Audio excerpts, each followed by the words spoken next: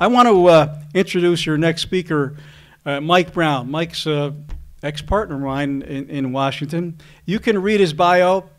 That'll tell you a little bit about Michael. But what it won't tell you is the commitment and dedication, the relentless passion he has for this job of traffic safety and what he does across the country. Mike is probably one of the most respected law enforcement executives that I've ever known, certainly as a leader of the California Highway Patrol, one of the largest law enforcement organizations in the world, and probably the premier organization when you think about traffic safety. So Mike comes to us with just great experience and expertise in the arena of highway safety. Certainly one of the most dedicated professionals that I've ever met in my long career, both in local community and state and now the federal government. So Michael is fortunate that we're here. He's here with us today. Today is also his wife's birthday. So she's back home in Virginia and Mike is with us. So would you join me in thanking Mike Brown?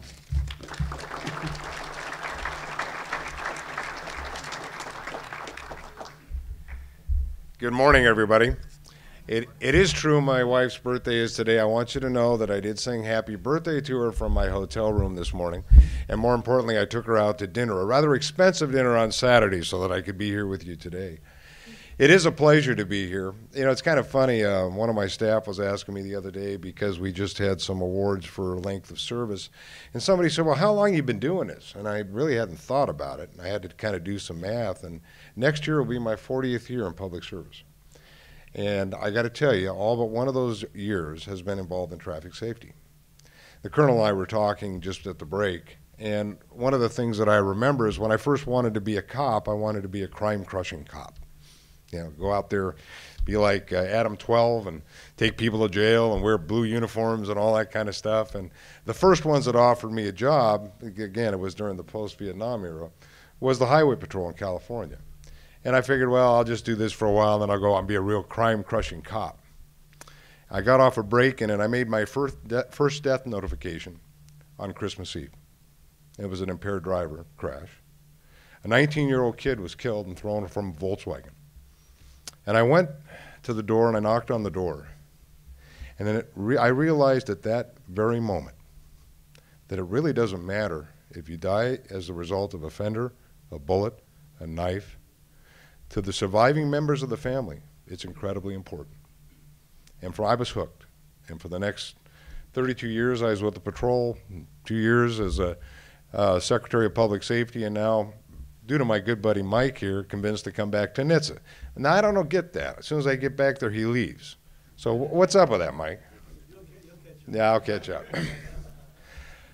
I want to talk a little bit about, as we talked about, Jake Nelson left out a very good overview of what is facing impaired driving. We at NHTSA look at as impaired driving as really driving impaired, and that can be caused by a variety of things. Alcohol is a predominant factor in impaired driving. It's still a predominant factor in impaired driving. But also, drug and alcohol and drugs are emerging as a predominant factor. How big, we don't know. We really don't know. And let me explain some of the reasons why. We do know from our 2007 survey, as Jake pointed out, that 16.3% of the population tested positive for drugs in the population that was surveyed, or the sample that was surveyed as part of that survey in 2007 and reported in 2009. Problem is, that's just being tested positive. That is not necessarily impairment. That's the presence of drugs. As a result, we're doing a survey right now, which is given some controversy, as a result of the roadside survey trying to be more sensitive in terms of what that actual presence is, so that we can maybe ascertain what level of presence is there in certain types of drugs. It's not without its controversy because some people don't like to be, think that we should be pulling people over on the side of the road, although it's not NHTSA, it's a contractor. In fact, we're actually looking at litigation in Pennsylvania because of it, even though we've used the same methodology for over 40 years. Now, that's one part of our problem. The other part of the problem in drug testing is, frankly, what we find out in our fatal analysis and reporting system. Many of you know it as FARS. That's where we have a census data of the number of people that are killed in the United States because of a traffic crash, okay? Now, you would think that in alcohol, we would have a pretty good understanding of what the presence of alcohol is in crashes. And yet, we still have a number of states that do not report all of their toxicological assays for alcohol. And we're working to fix that. It's even worse for drugs, and we understand why. Part of it is the same thing that Jake mentioned earlier. Part of it's the cost. Part of it's the different types of sensitivity and technology that's available in labs, and the practicality of the labs themselves. So we have this incomplete data set in FARS. We have this incomplete data set, or not as sensitive data set as far as presence for impaired driving under the influence of drugs on the roadside survey. And then you add to that mix the whole issue of whether or not we're going to legalize marijuana for recreational use or for medicinal use. The public policy debates that are taking place in the states across the country are not going unnoticed at NHTSA or at DOT or at the federal level. Many of you probably are aware of the National Drug Control Strategy that was developed by the Office of National Drug Control Policy. Has anyone seen that document? Well, 3 years ago, for the first time, ONDCP included in the administration's National Drug Control Policy or Strategy a specific reference to impaired driving under the influence of drugs for the first time. Question is, how bad is it? Again, we don't have all that information. But the fact that they accepted it as a national agenda item is huge. And one of the things that they focused on was the issue of whether or not the level of prescription drugs is part of the problem. But again, we have a very difficult time trying to deal with that because we have some data, but we don't report it out, generally speaking, because it's an incomplete data set. And we have to get that data from the states. So there's a lot of things going on driving under the influence of drugs, which are very, very important. And like Jake had mentioned earlier, we have to include alcohol in that mix. Alcohol is still a big player. Even with the data that we have, number one, reasons for fatalities involving driving under the influence is alcohol. Next is alcohol and drugs of the data sets that we do have. And third is, of course, just the drugs by themselves, the presence of it. Now, part of the problem that we have in terms of the technology that we have available is, frankly, we're asked a lot. For example, when Colorado and Washington were in fact we're going to consider doing the recreational marijuana laws, they asked, what do we do to demonstrate what impairment is for the purposes of driving under the influence? Fair question. So they called us up and asked. And we said, we don't know. And why? Because the science isn't clear. The science is not clear on this. There are studies that are out there that have been debated, peer-reviewed. Some of them, frankly, have been disputed because of the methodologies that are used as terms of impairment. And so in case of Colorado, they did, as mentioned earlier, a public policy statement that they're going to use 0.05 nanograms as their threshold. That has yet to be tested in court, to my knowledge. That's gone all the way through and addressed. Washington, on the other hand, has not adopted a threshold yet. They're still debating what they want to do. So I hearken back to my very first impaired driving arrest that I made in the 70s, which the Colonel and I were kind of chatting about at the break. And I remember we had the old dial-a-deuce back then. Some of you in the room may remember that, where you had the little ampules, you put it in and you dialed it, and then you had to testify about that later on, about what the level was.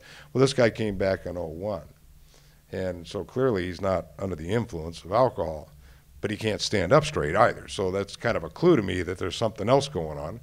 And it turns out he was on cocaine. But it was Kentucky windage. I got to tell you, we didn't have DREs back then. We didn't have A-Ride back then. We had this little, 2-hour class on drugs and the synergistic effects of drugs and alcohol. And we kind of looked at it like this and said, I think I'm going to take him anyway. Why? Because he can't stand up. We have a lot more tools today. And some of those tools I want to cover a little bit. One of the tools that we have, obviously, is the DEC program. And that includes both the drug recognition expert, which we are pushing dramatically. Mike was in charge of the DRE program when he was in the Beltway. And we are pushing it across the country. We've revised the curriculum. We made it coincide with not only the A-RIDE training, but also with the standard field sobriety test training, so that they're all uniform in terms of their how they are approaching the issue of driving under the influence of drugs. We've also, as many of you know, put online to make more accessible the A-RIDE training. That was a commitment that we put together with the ONDCP to try and get as much basic information out to the officers, the men and women on the street, so that they can understand exactly what they need to do and maybe raise an eyebrow or have the suspicion that more may be involved in this particular stop and this impairment beyond just alcohol. And at that point, call in a DRE or do some other kinds of toxicological assay to find out exactly what's taking place. Now, the other thing that we're also looking at is technology. In the fall of 2012, we brought together manufacturers of technology in terms of drug testing. And we were surprised that they're advancing at a much greater rate than we had originally thought in terms of their ability to make assays in the field, or at least preliminary assays, as to the presence of drugs. There are several manufacturers that were there. Their association was there. We had people from academia there, all talking about where we need to be, where we will be in a few years, hopefully, and whether or not there's an ability to test it. And I'm pleased to say that based on that, right now in California, we have a 4 demonstration site evaluation of different types of saliva-based testing going on right now. The purpose is to see if we can find a way, at the very least, to come up with kind of a pass-type device for drugs for the officers in the field, if in fact some of this equipment proves to be reliable enough to detect presence. So that's something that's ongoing. We're kind of hoping that within the next year we'll have a report out on that. The other issue we run into is the distinction between alcohol and drugs. We have a 30-year history with alcohol. We're kind of like at the beginning of that very 30-year history with drugs. We now know how well alcohol metabolizes in the system, what the level of impairment is, the uniformity, and even the small nuances, which are very small between individuals, weight, sleep, and all that kind of stuff. But the bottom line is we know a lot about alcohol. Many of you have seen a Physician's Daily Reference, that big, thick book. When I first came on, it was that size. Now it's that size. It's huge. Well, we don't know those thresholds for every type of compound that's out there. That was one of the reasons why in the National Drug Control Strategy that the White House and ONDCP suggested that you use per se as a threshold for drug impairment, driving under the influence of drugs. We have 19 states that have a drug impairment law that involves per se. Problem is very few of them use it for the purposes of driving under the influence of drugs. And there's issues about whether the person's impaired or not. That really becomes the purview, if you will, of the toxicologist or the other who comes in and tries to describe the different behaviors, or at least interpret the different behaviors observed by the officer as it is being, with the conditions of the drug and what the drug is likely to take place. It's a very difficult prosecution, and I'm sure Joanne Tompkins will talk a little bit about that later. So we don't have the same thresholds that we do. One of the things that we are trying to do as far as NHTSA is concerned is to try and look at doing dosing experiments to try and see if there's an impairment level or a threshold for marijuana. Why marijuana? Well, for the obvious reasons. We've got a lot of concern across the country with medicinal marijuana. We have a lot of concerns across the country, certainly with what's happening in Colorado and Washington. And for that reason, we want to be able to give some indication, if possible, as to what we can determine in terms of dosing and impairment. There's a study going on right now in Iowa at NADS to do that very thing, and we're hoping within the next year to 18 months we'll have something. It's not an easy study to do. For example, many people in the room know that if you ingest marijuana today, the chances are it'll be still a metabolite or a cannabinoid in your system. Anyway, a metabolite in your system 30 days later, bottom line. So when you have people that come in to be test subjects and they're already, looking like they're dosed, how do you do a baseline? So you have to detox people in order for them to establish the baseline to do your study. These are very complicated, very expensive propositions. We're doing it, The question is, how long is it going to take, and what are we going to get? And I don't have that answer for you now. But we're still looking at about a year, maybe a year and a half, and we hope to have something. Now, there are studies that are out there. You'll see some studies that people have talked about impairment thresholds and things of that nature. Most of them, and I would commend this to you as we've looked at them, don't just rely on what you read. Read what is responded to in the peer review. Because the peer review, a lot of those things, there's methodological issues. There are things that people have addressed or at least challenged them in terms of the way they were doing things. And that it becomes very, very mixed in this whole issue of marijuana. Same thing goes with crash causation studies. How many of you have heard of the Druid study that was done in the European Union? Anyone heard of that? It was a crash causation study with a huge sample. Involved 13 different countries, and they basically said that there's, and I'm oversimplifying it here, but basically that there was no indication that marijuana increased the crash risk based on their sample. But the problem is there's a lot of issues across 13 countries and across 13 with the data set that was there. Not all the countries collected the same data, so they made some assumptions on that. So we're doing our own crash causation survey, and we're running into the same kind of issues. We completed the examination in Virginia Beach, Virginia.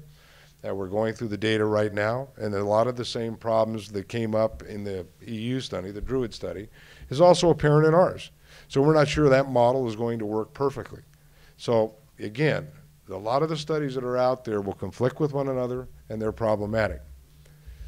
Having said that, some of the men and women in the room who have actually been on the street, who have pulled people over, who have been impaired, and suspected that they smelled like, frankly, they just got off of a pipe or something like that, which is kind of what I used to call a clue in the business, would frankly understand that, I don't care what the studies say, this person is really messed up and shouldn't be driving. So we understand that, and we're trying to answer the question as best we can. Now, moving away from the technological piece and some of the study pieces, there's a few things that I'd like to mention that I think are incredibly important going forward. As we talked about the deck training, we believe that that is a huge stopgap and a measure to try and deal with understanding what you're encountering on the road until we get to a point where the technology catches up and we have something reliable, as to presence. So we encourage people across this country to take advantage of A-Ride and the DEC program, increase the number of DREs across the country. We can do a lot better in that area. And all of our regions, including Mike, have pushed that across their regions, trying to get that interest out there. We're still continuing to work with the DWI courts. We're promoting DWI courts across the country. We're promoting drug courts, those kinds of specialty courts, because as Jake mentioned earlier, a lot of this is a public health issue, and it can't be relied upon strictly from the standpoint of just arrest and incarceration. Many of these folks need treatment, especially in the area of drugs. And it's also true in the area of prescription drugs. And I have firsthand experience with that. My mother, God rest her soul, was being treated by 3 different doctors at one point in time. And she flipped out and called me on a phone one time, and I rushed over to her place. And there was a PDR next to her bed, and she had 14 prescriptions given to her by 3 different doctors, none of whom were talking to her and talking to each other. Now, this is before cross-matching in prescription at pharmacies. And I went into the ER with her in the ambulance, and I dropped these prescriptions on the ER doctor. I said, I'm going to sue somebody. Fix this. She went through 10 months of treatment. So it can happen to anybody. My mother wasn't a junkie on the street. My mother was a very good, loving person who had a number of different things that was wrong with her, and she got prescribed a lot of crap. And you know what? That's happening across this country. So prescription drugs is a big issue. Treatment's a big issue, and so we certainly encourage people to be involved in that. The other thing we're looking at, we've just got, working with the National Sheriff's Association, we're going to be suggesting the same thing with the International Association of Chiefs of Police, getting them to support changing the uniform crime reporting for arrests to deal with DUI issues and break out DUI in a different way.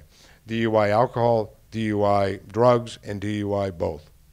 So we can have a better handle of what the intake level is, what the men and women in law enforcement are facing out there on the street, because we really don't have real good information for that right now, certainly not on a national level.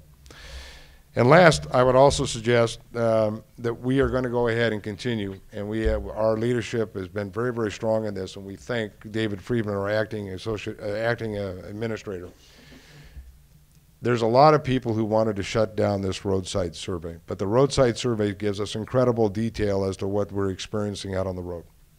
And the sensitivity of this new evaluation is very, very important to us, and we will continue to do that. Because if we don't have good data, it's very difficult to identify your problem and go after it. And we're asking a lot of people in a lot of disciplines to do that, whether it's the treatment folks, whether it's the cops, whether it's the courts, whether it's the prosecutors. There's a lot of people, a lot of pieces of this puzzle. And we need to understand the problem so we can make effective use of their time, their energy, and their resources. So I wish I had all the answers for you. I mean, I could sit up here and we could talk about alcohol and I could be done in 5 minutes. But as Jake mentioned earlier, there's a lot more questions of this issue on driving under the influence of drugs. And the answers aren't going to be done in the next 2, 3, 4, 5 years. But I can assure you that NHTSA is across the board is trying to find the answers we can that are legitimate, that are based in science, based in fact, things that could be supported in court, things that could be supported in treatment and with families. So I thank you very much for the opportunity to be here. Hopefully I didn't bore you with all the quick, rapid stuff. I don't use a PowerPoint unless I absolutely have to, largely because I want to talk to you. And frankly, the data that we have, depending on how you look at it, could change because of the gaps. But it's an important issue, and we're not going to be turning our back on it, nor ignoring it. Thank you very much for being here. I'll take any questions you might have. Any thoughts, questions? Yes, sir. Is there any push on the pharmaceutical companies to be a part of this discussion? They're selling these drugs to the doctors on a regular basis, weekly basis. They pull up, and I've seen them pull up in the Taurus, black briefcase in one hand, box of Dunkin' Donuts in the other. Are the drug companies interested at all? Well, they are, and that's really not coming under our purview. That's actually coming in from the NIDA, the National Institute of Drug Abuse. The NTSB, National Transportation Safety Board, came out with 19-part recommendations on impaired driving about a year and a half ago. And one of those recommendations talked about toxicological assays and testing, because there's differences between the states and capacity and cost and all, as I mentioned. NIDA is working on it for the standpoint of drugs in the workplace, and they're coming up with standards and revised standards for that. And they have been bringing, as is that's one of their stakeholders, that group to the table to discuss that. It is our hope that from that we'll be able to have some kind of legitimate thing that we can work through the toxicological community, including the medical examiners as well as the coroners, to have a means of testing and evaluating. But yes, they are at the table, but not so much at the table specifically with us. However, they were represented when we had our meeting in the fall of 12 because we wanted to bring them in as well, with one of their foundation people in D.C. Great question. Yes, sir. Does NHTSA have a position on lowering the per se limit to 25? Actually, we don't, and I'll tell you why. Most of the study data that talks about .05, and that's the drink drive recommendation that came out of NTSB. That's very common in many of the Western European countries and also in Australia. And we don't have that for a couple of reasons. Our data, number one, doesn't suggest that .05 is the cutoff. .08 tends to be the cutoff where it goes real high. The second piece is some of the studies that are done in communities are very homogeneous. For example, Sweden is a lot different than, say, the United States. Well, while we've looked at those, we are interested, if a state wants to adopt a .05, we will look at the impact of that public policy decision, as they go through, and we'll work with the state. But no state has adopted that. There have been several states that have introduced bills. 3 states, to my knowledge, as of about 2 weeks ago, have had bills on .05, but they've not moved through committees yet. So we're just monitoring and see what we go. Okay? Great question. Yes, ma'am. I was wondering if you had looked at some of the emerging technology with cars, specifically the driverless cars, and what impact that might have regarding this particular issue, but also just safety in general. Well, yeah, and that's a great question. We have, as many of you know, there's a number of manufacturers that have talked about coming out with different types of cars that are going to prevent people from becoming involved in a crash. Totally autonomous vehicles. We look at those thresholds on a 4-level period. One is a very basic interaction between the human being and the car. Two, the top level would be where you get in the car and it's like George Jetson. You just say, I want to go here, and next thing you know, the car drives you there. Okay. We believe that there always has to be some ability for the driver to take over control of the car. We're not doing regulations as yet, but we're having a lot of conversation with the manufacturers. And clearly, if we ever get to a level where you don't have to drive, except in an emergency situation, that could have a significant impact on impaired driving.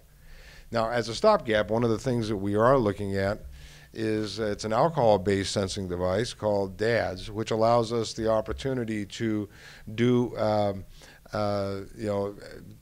passively see whether or not the driver is impaired. And if the driver is impaired, then the vehicle, it acts like an interlock, the vehicle won't start. So that technology is also under development at all. But even if we had the technology today, with the rate that we turn over our vehicle mix across the country, it could take 20 years for that to take place throughout the country. So we can't wait 20 years when we're losing 10,000 people a year. I mean, that's just way too many people to lose. Too many knocks at the door in the middle of the night. Yes, sir. Hi, Chief Merkel, Virginia Police Department. It's more a statement than it is a question, but I find it hard to believe that anybody would consider legalization of marijuana. And there's so many unknowns. They're putting our people at risk on roads to make them more difficult for our officers to enforce the law. There's so many questions. I don't understand why there's a conversation until more data isn't obtained, and then make a educated decision. But just to run down this road and allow this to happen is beyond me. We're talking about keeping people safe, reducing the highway fatalities, but yet we're talking about, there are states still talking about this. I don't understand that. Well, I leave that discussion, Chief, up to the states. I mean, we understand that the way we're organized as a government, the states have certain rights and the states have the right to address those issues. The states that have it right now, especially in the recreational use, I know that they've communicated to us they're trying to work through those issues. And a lot of people are watching how they're doing it, including ourselves. From a national perspective, though, we have to be driven by the data. And a good part of our data is not necessarily totally complete. We are working towards doing it. We can't take a position because of our restrictions on what NHTSA can and can't do on a state piece of legislation, which are mandates given to us by Congress. We can't take those kinds of positions yet, but I know that a lot of those states are struggling with that. And we'll have to see where it goes. But in the meantime, we're trying to fill the gaps as best we can at the national level. Great question. Anything else? How am I doing? Did I go over, John? We're good? Any more questions? Well, thank you very much for having me up here. I really appreciate it, and I look forward to chatting with you. I'll be around if you want to chat some more. Thank you.